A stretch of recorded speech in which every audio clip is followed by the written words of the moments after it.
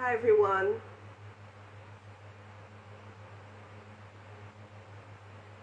Okay. Just waiting for a few more persons to come in. I wanted to talk a bit about making plans for 2022. How do you make plans for 2022?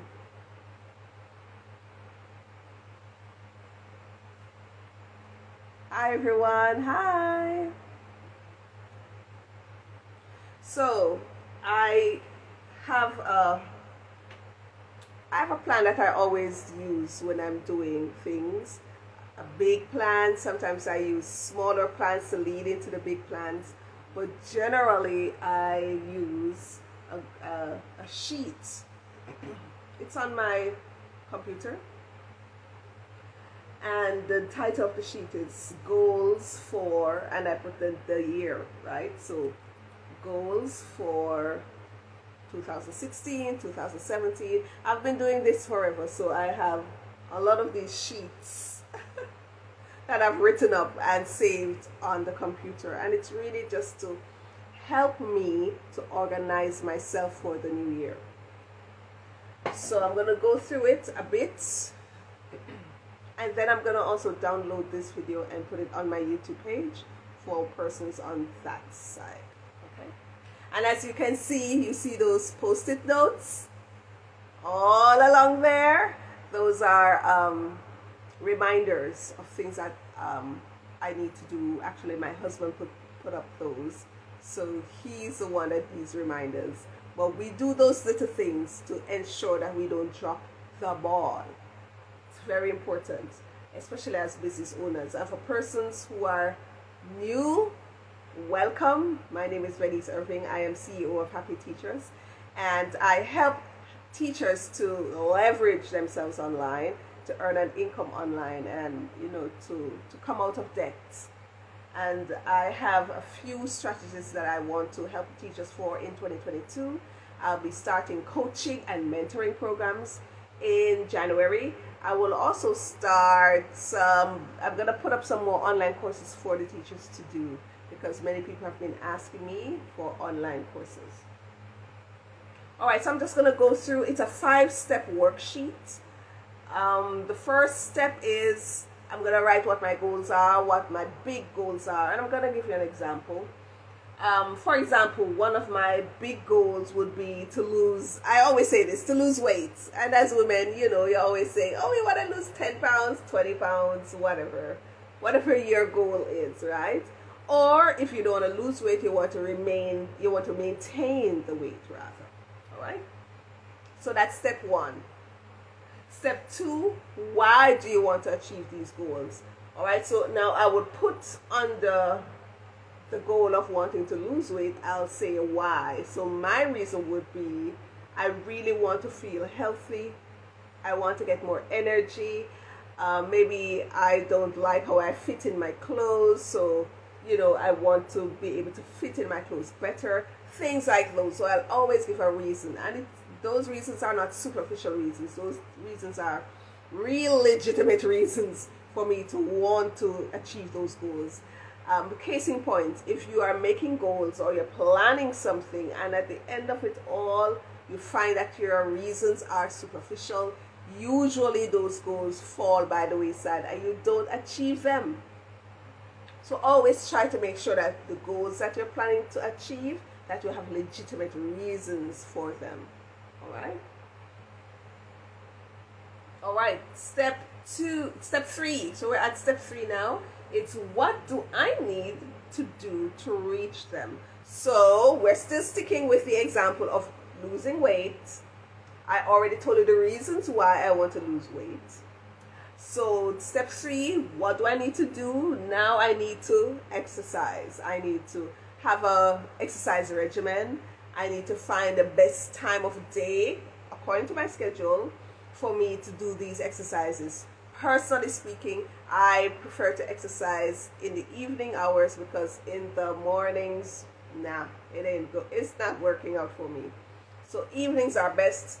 And I also will, hi guys, hi Maggie, I also will say not only the reasons, not only when I will exercise, but I will also say what I need to do in order to lose that 10 pounds, 20 pounds. So I need to jog for a mile, I need to do more strength training, maybe diet plays a part in that. I need to cut down on fat, I need on the fatty foods. I need to eat more vegetables, eat on time. Maybe I want to incorporate the fasting diet into, you know, my whatever I'm doing. So they call that you have the keto diet and you have the intermittent fasting. So all of that jazz, all right? So you write down clearly and concisely what you're trying to do and how you're going to reach those goals. Step 4 is, how am I going to do this? And it tells you about buying and preparing healthy foods, drinking more water, making healthy choices when you travel, because when you travel, that is when sometimes you don't get to exercise or even eat healthy. I usually, when I'm at the airport, I just pick up something and go. But if you have it in your plan that you're going to try to make healthy choices while you travel, then that will help you as you go along. All right, step 5, what will help me stay consistent? So things like family support, things like prayer, dedication, a mentor or partner, an accountability partner, things like that will help me to be more accountable and to stay consistent to my goals. All right, so that's the 5th one. So those are 5 steps to making your plans for 2022. Hi everyone. So the first one, you're going to write what your goals are. The second, why do you want to achieve those goals? The third, what do you need to do in order to reach these goals? 4th, how are you going to do this? And the 5th one is, what will help you stay consistent? Hola, I need to learn some Spanish because I'm teaching English to Colombian students, and when they speak Spanish to me, I have no clue what is going on. So I need some Spanish lessons. All right, so I do have a lot of goals. Those goals range from academic goals, physical goals, mental goals, family goals, all of that. So I put all of those goals there. Now vision boarding really doesn't work for me. This is my wall and I usually put my vision board here, but over the years I realized that it's just there and nothing happens. I really don't do anything. I will look at it and it looks pretty and I go about my business. So that really doesn't help me. What helps me really is having writing out my goals, the 5-step worksheet like I told you, and then I'm gonna just show you a sheet of paper. But what I do is I print it out. Sometimes it comes to 1 page or 2-pager, and I'll just have it like I have here. I just have it here and I'll just put it in my bag. I'll put it in my daily planner. I'll put it in any place that I have things that I'm gonna, if I'm gonna go somewhere, I just put it in my folder. I even put it in my computer and close my computer on it. So as I open my computer for the day, it's the first thing that I see. So I have this trusted paper that I walk around with all my goals for the year. So that means I see it every single day. It's not like a vision board that I see once a day in the mornings and then that's it. No. For my paper, I see it every single day. And this vision, well, it's not vision board, it's a goal worksheet. So the goal worksheet that I have, usually it's flexible. It does, if I decide to make a goal worksheet at the end of each year, which is usually this time, for the upcoming year, I always review, always look and see, okay, is this attainable? Is this where I want to go? Because sometimes your mind changes from time to time. Sometimes your goals change from time to time. And one very important aspect that I did not get to mention earlier is that when you write your goals, I always put a time when I need it to happen, or a month or a date. I always put that. So under that will be the first step. Step 1, my goals. For example, if I say I need to lose 10 pounds, I put the month in which I need to lose that 10 pounds. So I have here May 2022, I need to lose 10 pounds. That's just an example, right, guys? So I always am specific and intentional. Specific and intentional. Another thing, when I go down to step 4 and I talk about how I'm going to achieve these goals, I always write how many hours for the week I will dedicate to achieving this goal. So for my exercise, it's usually 45 minutes each day for exercise. So I times that by 5 if it's 5 days per week that I'm planning to exercise, or 7 days per week. It depends on your regimen, and then you put the number of hours there each week that you're planning to dedicate to achieving those goals. And let me tell you, it works for me. This is what has helped me to get out of my procrastination, and I have to be very detailed because I'm the classic procrastinator. I will procrastinate and I will feel no guilt about it. So in order for me to push myself to achieve more, I have to be detailed with my goal worksheet. I call it a 5-step plan. All right, let me know if you want me to go over that 5 steps again.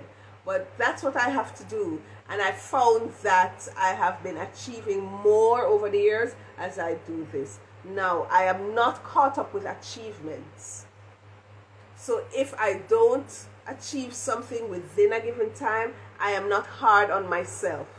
I give myself a break. I say, okay, this may be achievable in the next 6 months. And after 6 months, if I haven't achieved it, I do an audit, a self-audit. Did I put in the number of hours that I said I was going to do?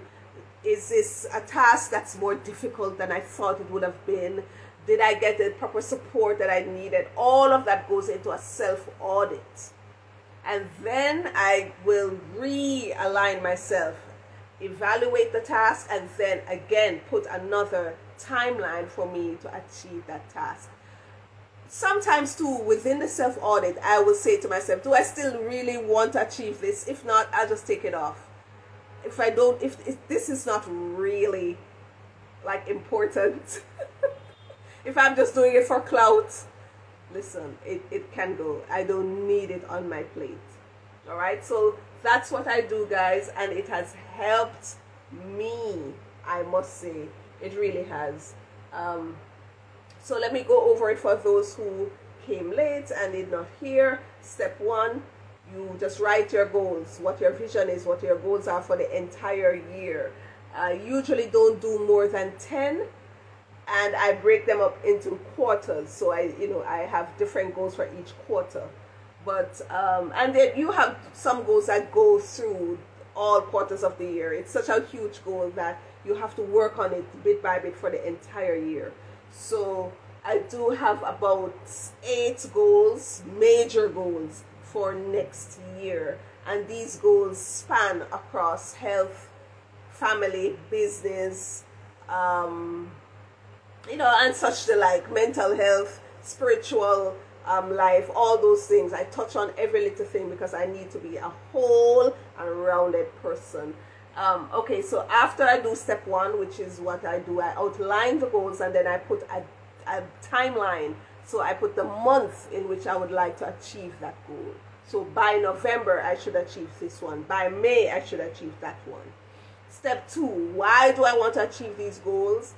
I write for each goal, I write now why I want to achieve these goals. And the reasons should be legitimate reasons. It cannot be superficial. If it is, you'll never achieve those goals. It must be legitimate reasons that touch you, that it affects you, that helps you to grow personally, in your family, in your business. It must be something legitimate. All right. Step 3, what do I need to do to reach them? So now you're gonna tell the different steps. You need to do research on certain things. You need to, if you want to write a book, so you need to get writing, right? If you're gonna be a writer, you need to start writing. There's no way you can be a writer without writing. So start practice writing, start reading more books, because a good writer is a great reader. And so those are the different things that you need to do to take steps to reach the goal that you need to go. Step 4, how am I planning to do this? Now you write how many hours each week you are planning to put aside to achieve this particular goal. If it's exercise, you may want to exercise 1 hour a day, half an hour a day. It really depends on you. And then you put the hourly goal there. If you want to, say, grow your business by 10%, then how much hours are you going to dedicate in getting new clients, making new sales, investing your money so your money can grow? All of those things, you put an hourly timeline each week. And you try to meet that timeline every week. Of course, things happen and sometimes you will fall short, but for the most part, try to meet those goals. The last one is step 5. What will help you stay consistent? And then you can just outline things like family support, consistency, prayer, a mentor or an accountability partner, things like that. So that's what I wanted to share with you. I will download this video and put it up on YouTube. I hope you can continue following me throughout the different months, years ahead, because I do plan to grow my Instagram and to do more videos on Instagram. I'm more present on Facebook, so if you know me on Facebook, you can just say hi down in the comments and tell me how you're planning to achieve your goals for 2022.